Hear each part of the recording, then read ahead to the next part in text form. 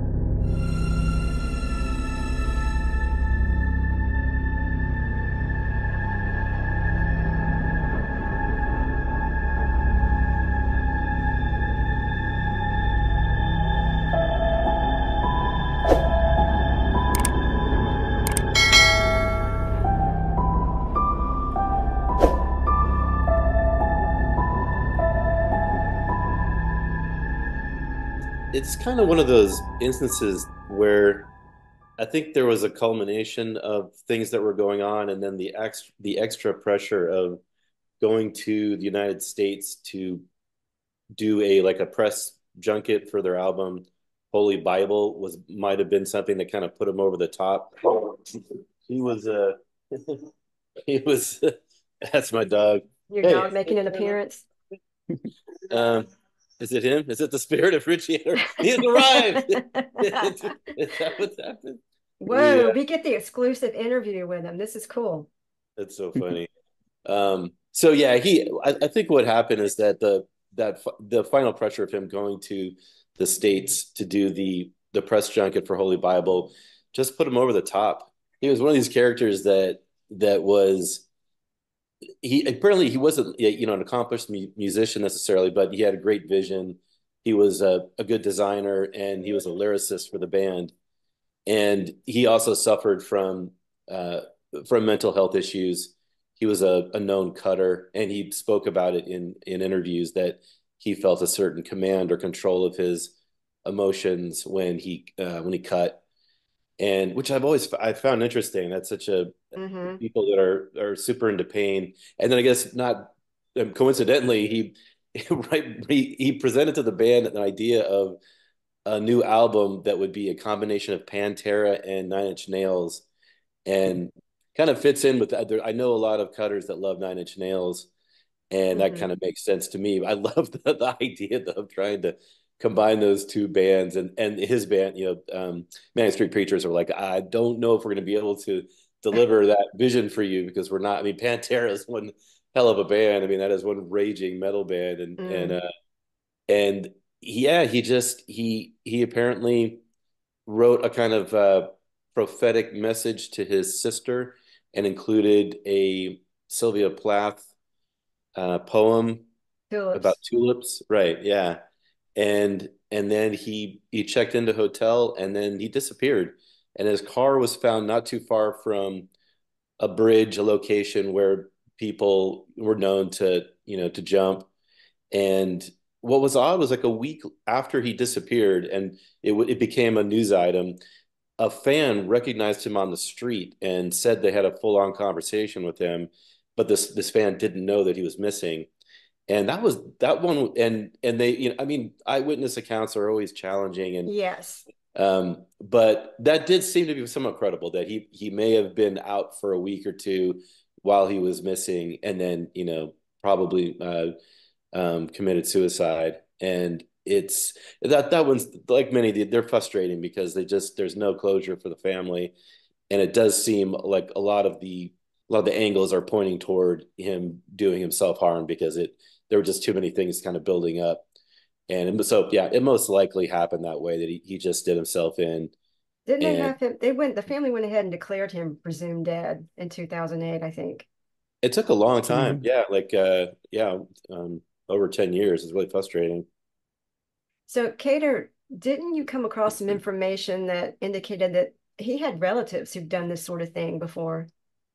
Yes, I believe I read about him having an uncle that went off the grid for about 10 years and who kind of just came back and decided to start teaching again, decided that that's what he wanted to do, and Richie always kind of looked up to him for that. He always talked about that and sort of respected his ambition to just go off and disappear. Mm.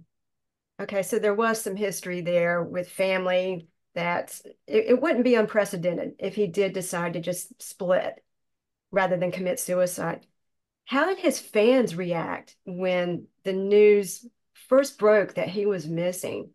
I think people took it pretty hard. And what's interesting, what I love about British bands, especially from that period, from like the late '80s into the late '90s, is there was a character in the band. There's a guy named Bez who was in the Happy Mondays, and here in the United States, we might consider him a mascot because he provided percussion and but most importantly, Bez just danced. He danced like a lunatic on stage with the Happy Mondays. Every show never fails.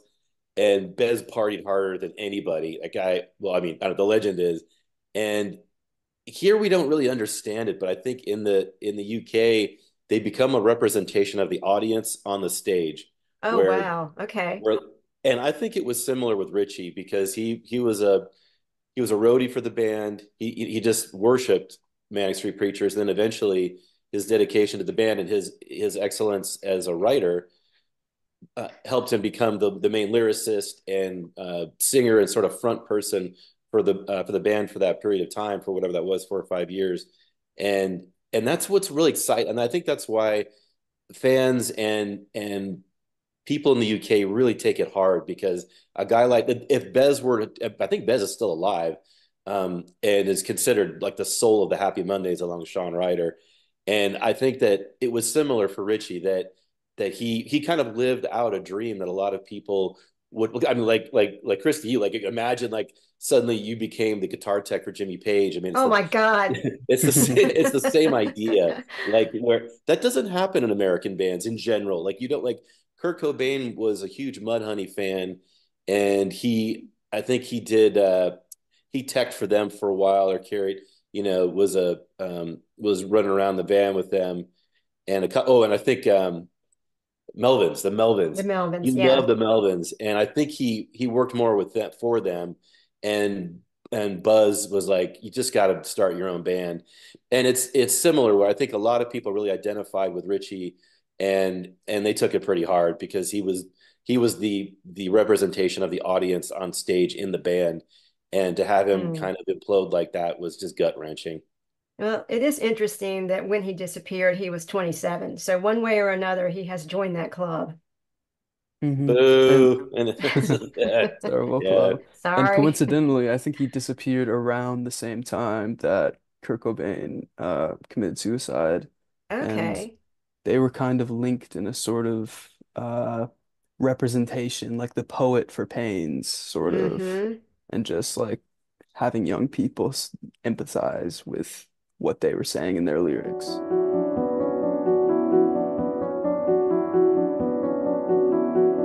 Cater, you are a fan of Connie Converse, and That's right. she was a 50s and 60s singer-songwriter. I'll let you give more information about her in a second, but she disappeared in 74. So give me a little background on her.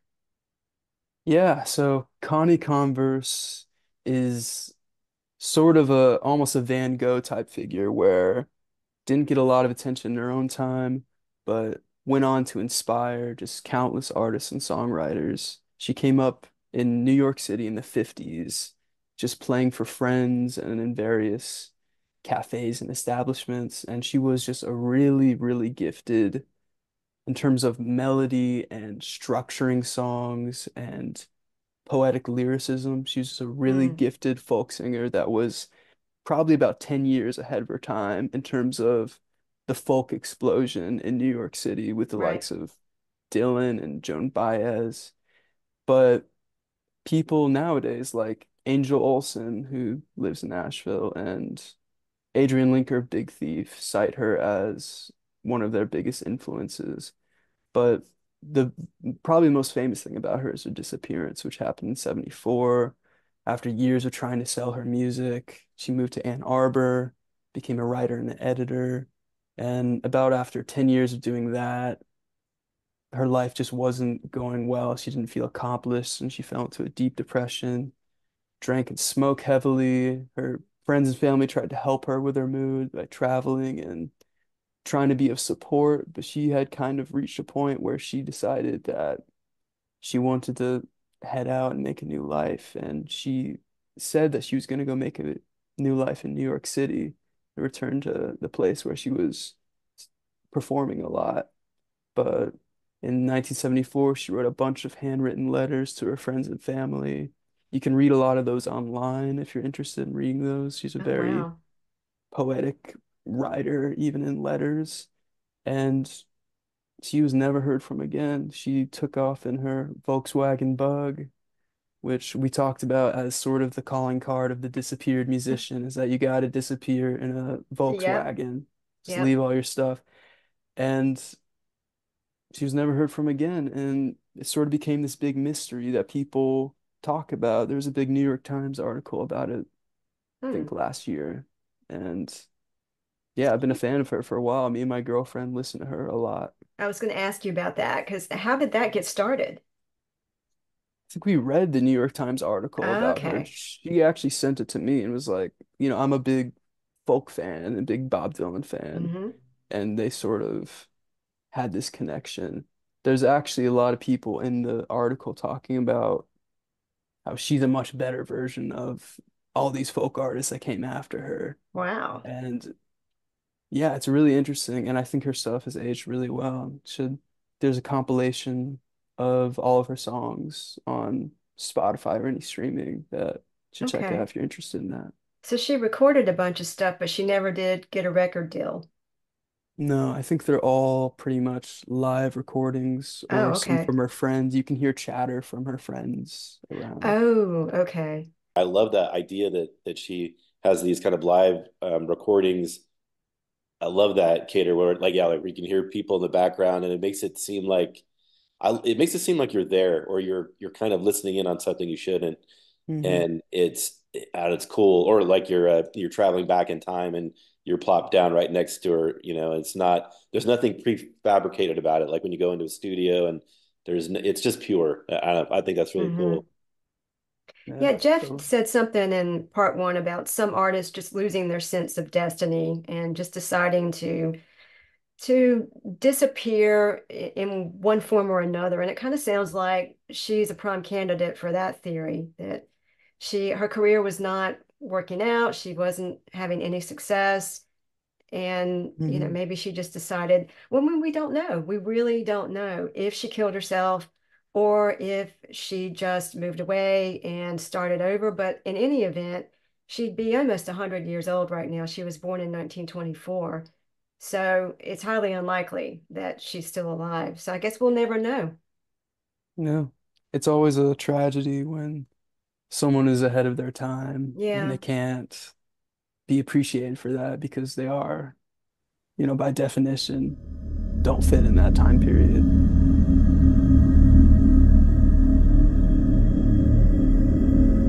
So you mentioned VWs. We're going to talk about another person who disappeared in a VW, Jim Sullivan.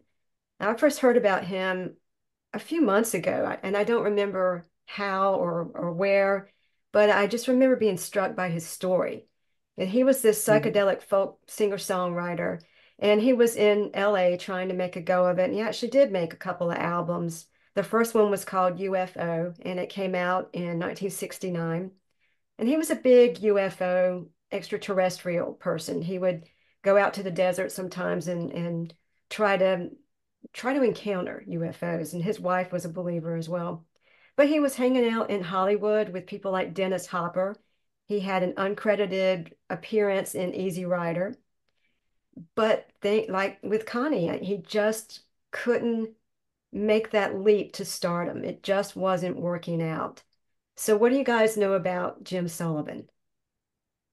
I think I read something where he had a great A&R rep, I think. Was he signed? It might have been A&M. I can't remember who it is now, I but think it was A&M. was it A&M? They did everything they could. It was one of the situations where I think they put the recording budget was ridiculous, and it's man, I don't know. It's such an interesting uh strategy when someone is new, especially then, like back when that like early 70s, late 60s, you really didn't need to spend that much money, and you had time to build an artist like over 4 albums, maybe something like that. Now it's, I mean, well, going into the 80s and 90s, a little different. But when you spend that kind of money, there's so much pressure, and I mean, I've done that before, where you throw everything at it and you go, "This is going to be amazing," and you lose a lot of the uh, the magic that's in the demo. That's very common, where a band will have something amazing. It's just there's just something untangible aspect about the recording and on this demo, and then you go in and you record and you bring in all the heavy hitters, and it just doesn't happen. It's very common, and I think that was the argument with Sullivan, that there was something that just got muddied when they went big, and just brought in everything they possibly could to make this a big hit, and it didn't happen. And that's got to be so frustrating for an artist when you're like, well, we tried everything, we Yeah. brought in Mhm. it all, and this didn't happen. I listened to UFO again, and it's so weird. I mean, it's such a I can totally understand why it didn't go over, because it is completely unique. It doesn't sound like anything, and I it really it must like it though. I it's like that cool. I album. don't. Yeah, I'm not exactly. I'm not putting it down, but like if you were the radio sales guys, that like Charlie Minor. I don't know if he was there in the early 70s, but it would have been hard for someone like him to try and sell that. I Hmm. mean, like when you listen to it, where do it would probably be big on like public radio. Like that would be a place where I would go with that album, because I just don't hear it among, bread or or whatever, or like whatever the Baby, song, I'ma that want they, you. yeah, just, I can't live, or whatever the song might be. Like it Right. doesn't it doesn't fit any of the formats. So I see why it tanked. You're just like, what do you do with it? It's so weird. I think with Jim Sullivan especially, he was sort of like the all-American like winner growing up. He was like the high school Okay. football captain who Oh, I ended didn't know up that. Okay. who ended up marrying like the prom queen. He was very used to success and Instant accolades, I success, guess you could right? say. Yeah. And but was also very committed to music and really wanted to make it and still did up to his disappearance, it seems. Yeah, because he was headed for Nashville. Well, back up a little bit. He and his wife started having trouble because he was hitting the bottle pretty hard. When things Mhm. didn't go well with the career, he's turns to alcohol, and there's some friction in the marriage, and he decides that he's going to go to Nashville, make a new start. But I, from what I read, he didn't intend to break up the family. He just wanted to go, yeah, he just wanted to go see what he could do and bring the family out. So it doesn't make sense to me that he would set all that up and then go kill himself. But we don't know what happened to him. He was in the Arizona, no, it was the New Mexico desert, and his car was found with his guitar in it. I don't know if his wallet or other belongings were in it, but the guitar was in it, and that was a tip off to close friends who said, "Oh no, he would never leave his guitar." But his body Right. was never found. We don't know what happened to him either. Skinwalkers. Yep. Oh, Yep. I found that's it right. interesting last time we talked. I think you brought up the Manson connection, Nathan, because Oh, he was, yeah, if he was around those guys in the late, in like 68, 69, he probably bumped into that crew. Not that, but like you were Mhm. pointing out, that there weren't that many people left on the ranch. Most were in jail by that time. oh yeah. Yeah, the ranch actually burned down in 70, 71. So Oh yeah. they Yeah. had dispersed, but that's interesting. Maybe he did associate with some of those folks before they were arrested. The mob is listed as some a possible reason. Did we ever figure out like why? Did he owe money or something? Was he a gambler, or was the album funded by the mob or something? That's common, but and Yeah. I don't know. That's, I think we said before, like the mob wouldn't kill you in general for that. They would, I mean, they want their money back, and it would make sense to keep him alive a little longer to try and get their money back through a new album or something, unless he did something else that had nothing to do with lending money, like which is possible. But I just Hmm. found that odd that that was listed part of the wiki, like go get a mom. Right. Well, Cater, tell us about the phone call that he made. Wasn't it to his wife when he got to New Mexico? That's right. I think a big reason people believe that there's some sort of connection with mob or aliens or something like that interfering is Mom because, alien.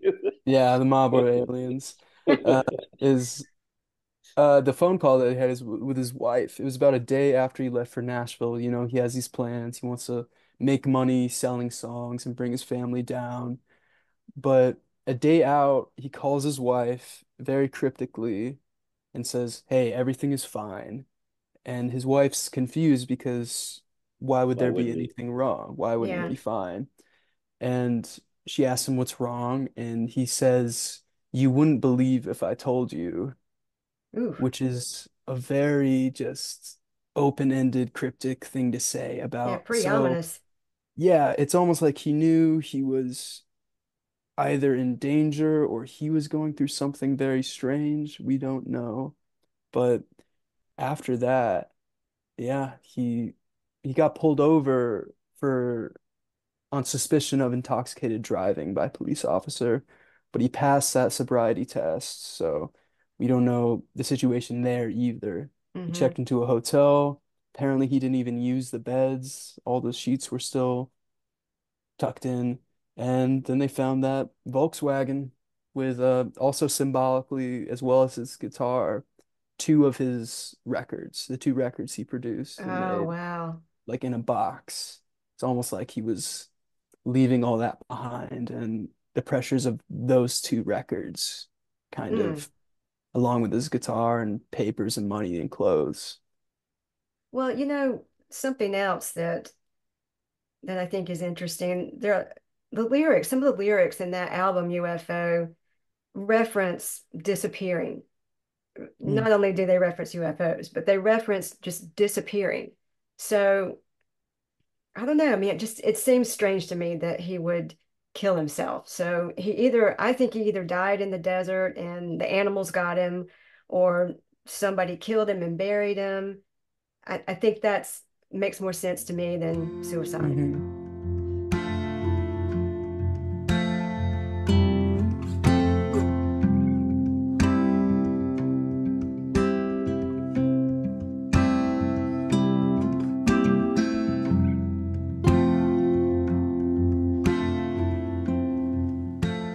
Yeah, I would agree. Maybe I mean, I don't know if he was into psychedelics, but he could have just kind of gotten lost out there after a bad trip.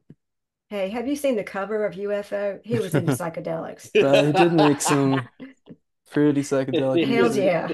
Tried to talk to the aliens and Yeah, everything. absolutely.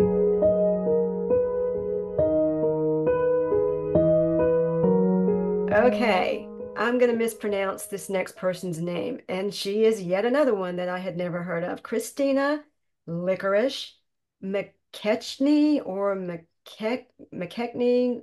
Is she Mhm. Scottish? Is she She is Scottish? from Edinburgh. Yes. Okay, so she played with the Incredible String Band, and they were at Woodstock in '69.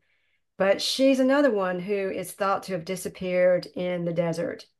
1990, but in the desert, I don't think she had a VW. I think she was hitchhiking or That's something. right. But did we ever find out why they called her Licorice? You know, I didn't really look into that. I guess maybe she was very sweet. Oh, oh. Yeah, too Yeah. bad. Ugh, Oh, a yeah. sweet person. So Incredible String Band were sort of a hippie collective of musicians that if you listen to them, it's very stuck in that era of Flower Children, the 60s movement, and the Woodstock era, obviously. So she was uh part of that movement. She was from Edinburgh. She was an adventurous spirit, and she kind of ran away from home like a lot of girls in the 60s did to go marry a musician. And then she left that musician for another musician. And this musician, Robin Williamson, started the incredible string band and said, "Hey, I'm going to bring you into this." And she became an important member of that band. She was the percussionist and the background singer, Mm. and she was on that stage at Woodstock. Um, she actually disappeared a while after the band sort of fell apart. They fell apart in sort of 1974. She left the band 2 years earlier and sort of became a wanderer after that point. Uh, was known for hitchhiking across the Arizona desert and didn't really, her family heard from her occasionally. The last time she was heard from was from her sister. She was apparently recovering from a surgery and she was communicated with her sister, Do but you know what year that disappeared. was? I believe it was 1990, the same year she Okay. disappeared. And yeah, she disappeared in 1990, somewhere in the Arizona desert. A lot of people think she just wandered out. I mean, a lot of people think that there's a lot of dangers associated with hitchhiking. I And can't believe she's still hitchhiking in 1990. right, You it's know, a who does very, that? Who does that anymore? Yeah, uh, that definitely heightened danger if she's doing that. yeah. And I think a member of her band said there's a possibility she may be dead. Just might have Hmm. been a tragic disappearance. But some people theorize that the Incredible String Band's connection with Scientology had something to do with it. That's sort of like the mob or aliens or Manson family connection that we kind of have Yeah. to force on it because some of the band did dabble in Scientology apparently before it had its reputation that it did now and had its reputation for making people disappear.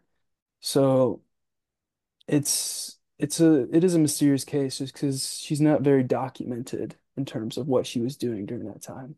Okay. So we don't know if there was any reason that she would want to disappear. We don't know any motivation. Okay. Well, I Uh, guess she'll stay a mystery too. How old is she, or how old would she be if she was alive? Probably in her Seven, 70s, yeah, something like that, yeah, 70s. right? Okay. probably.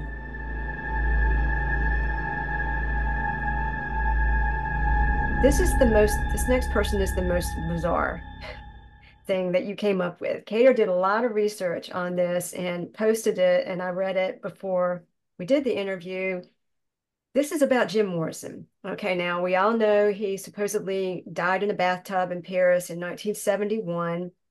And there's a lot of different thoughts out there about how he died, whether it was a heart attack or drugs or murder, even.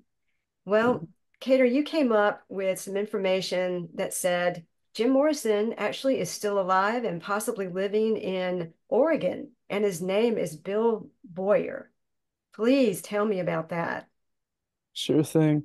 So I was having trouble finding stuff on this, but eventually I stumbled on a great conspiracy theory website that had just all this information and great pictures of Bill Boyer, who is apparently Jim Morrison now, and Jim Morrison's face, and them transitioning into each other. It's a great layout, a lot of discussion in the forum. And so the theory is he faked his death and he moved to an isolated ranch in the Oregon desert under the name Bill Boyer. And if you look up the name Bill Boyer, you can look at this sort of old guy in a cowboy hat. In this picture I'm looking at, he's holding a shotgun and a pistol. Mm-hmm. And, you Feelings. know, he looks like a guy from a ranch in Oregon, but he's got sort of this face that people think looks a lot like an aged Jim Morrison with the kind of strong nose and the chin. And a lot of people have thought that it's him. I think Hmm. the death of Jim Morrison has a lot of questions surrounding it. There's a lot Yeah. of theories about a lot of hearsay about where he actually died. Like, did they bring him into the bathroom after he died in a club? A lot of people say that.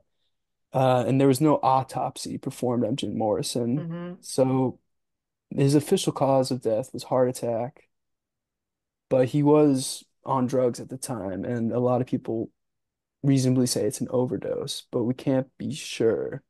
There's a lot of conspiracy theories surrounding Jim Morrison, also because of his father, who was a very powerful person in the He, Navy, yeah, he was a rear I believe. admiral.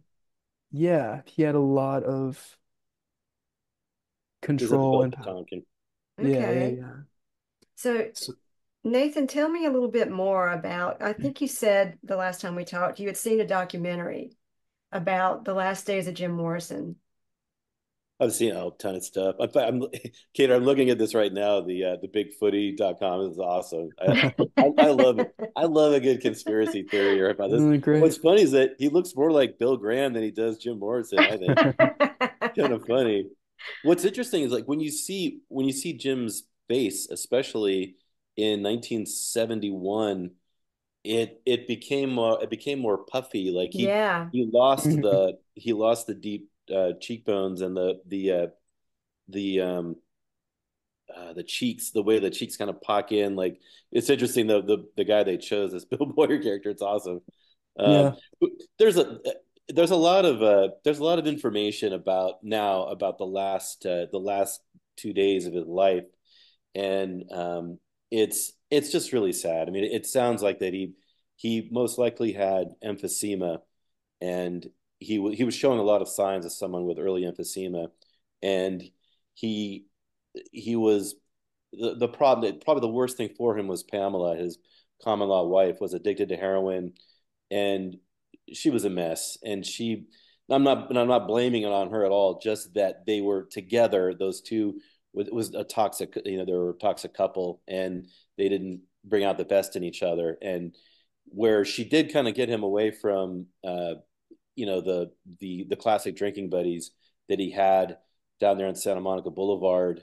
The problem was is that he still partied just as hard with her, and then was getting into heroin. Hmm. And he wouldn't shoot it, but he would sniff it from time to time. And the owner of the Rock and Roll Circus, which was the club that he was frequenting to get her heroin, admitted near his death that he OD'd in the bathroom. I don't think he was, or he was close to death or near dead or dead. I don't think they knew, but he OD'd in the bathroom, and the two dealers that sold him the heroin took him outside, and then I think they got him to Pamela to their flat, and then he might have been, that's what's murky, is we don't know if that he was alive or dead when he most likely got to that flat. The club owner said that he was dead in his opinion, but you never really know in those cases. He might have been clinging to life, but it is pretty well known that she rushed she rushed a big payment to Père Lachaise and got him buried among all these poets and Edith Piaf and these great performers. Chopin is there, Oscar and Wilde.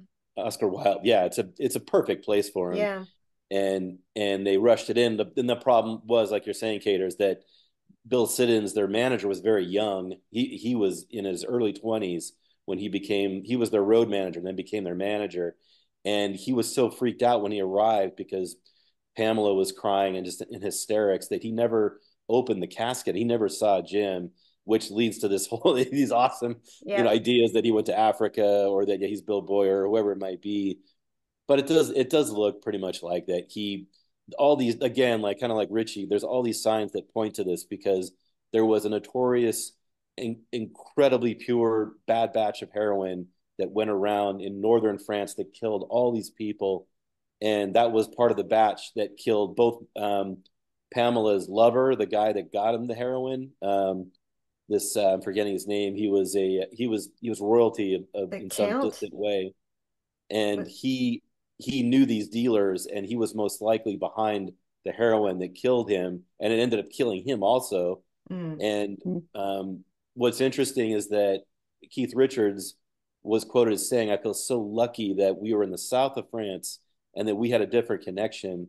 We were going through these Corsican guys, and his Corsican connection, kept them with pretty solid heroin, and they never had a problem, while all these people in northern France died." And that's, so again, like all these different arrows are pointing to that fact that he probably snorted it up. He had emphysema. He was in a really bad state. It was already incredibly pure heroin, and he just died. And it's such a, like, a cliche and frustrating way. And I'm so happy, like, as a fan, that they created this whole, aura and allure of mystery around Oh the death, yeah.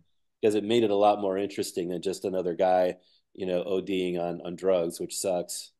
And I don't know, it just adds to the mystery and to the whole I guess, yeah, just the interesting aspect about the band. And again, like, he was obsessed with sex and death, and it's fun as a fan, because around LA there's all these great sites that you can Hmm. experience, whether it's down in Venice or it's in West Hollywood, the various places you live there with Pamela, or the Alta Cienega Hotel, where you can rent a really cheesy motel room that's covered in graffiti, and have fun with your partner or whatever. There's a lot of fun things you can do because of this fact that they solidified a mystery, and then they buried him in this absolutely perfect place in Père Yeah. Lachaise.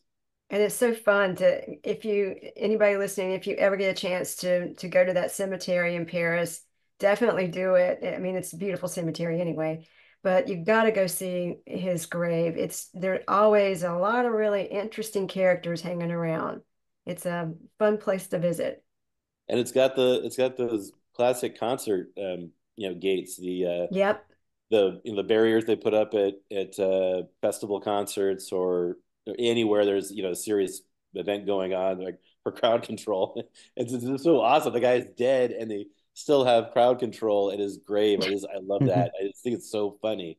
Like, that is no, I mean, no one is that hardcore. No one rocks that hard that they have to, Right. like, maintain peace at his grave. You're like, right on. It's just awesome. But right before we jumped on the Zoom call, I came across this article from 2016. I can't remember where it's from, but it was claiming that Jim is alive and living as a homeless hippie in New York, and his name is Richard. So, Hmm. next Nice time you go to New York, be on the lookout for, for Richard. right. There's a lot of good information too about the FBI at the time, because they had dossiers on Hendrix, on Jim Morrison, Janis. They were following all of them and Hmm. tapping their phones. I don't know. It's such an interesting time, but there's a lot of information that's coming out now about how they were being trailed, and the FBI was up in their business for sure. Wow. These are all great stories, and the whole myth of the reclusive rock star or the rock star that disappears, all of the lore is fascinating to me. Thanks so much. No problem. You bet. All right. All right. See you Bye. Yeah. later. See you guys.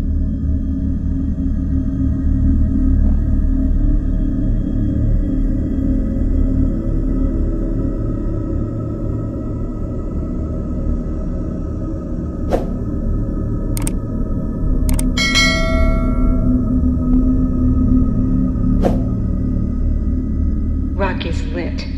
Confidential.